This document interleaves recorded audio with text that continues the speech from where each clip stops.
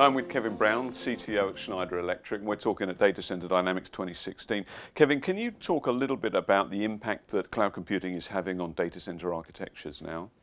It's a really interesting question that we just started studying in depth over the last year or so, because we started noticing our customers were coming to us and asking for something that was a little bit different than we saw in the past, where they were looking for very small type environments, maybe 1 or 2 racks that had a high degree of resiliency. So we started trying to understand why that was the case, and we actually just published a white paper with some of our thoughts on the matter. And one of the things that we started discovering is, if you think about a hybrid environment, which is what cloud computing is driving everybody to, is they're going to have some applications that are in the public cloud, some that might be on-premise in a regional data center or in a colo.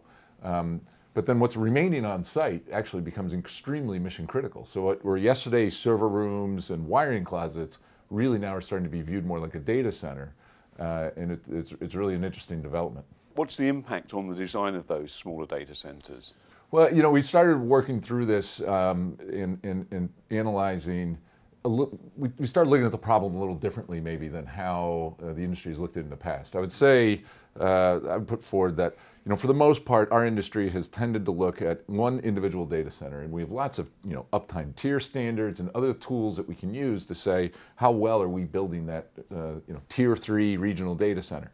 But we really don't have any tools that allow you to analyze what is the overall reliability of the whole system together. So if I have a combination of a micro data center or a localized data center on the edge, and I've also been dependent on a regional data center as well as the cloud environment, you have to start looking at the math between the interaction between those three to understand what's the impact going to be on the reliability. And so when you start looking at it that way, what you find out is that we've historically built the server rooms and wiring closets at a very low tier standard, suppose tier 1, and then we run through some math, and what you start finding out is that's effectively what your availability is, and what the downtime is that your users experience is most heavily impacted by what's happening at that localized data center.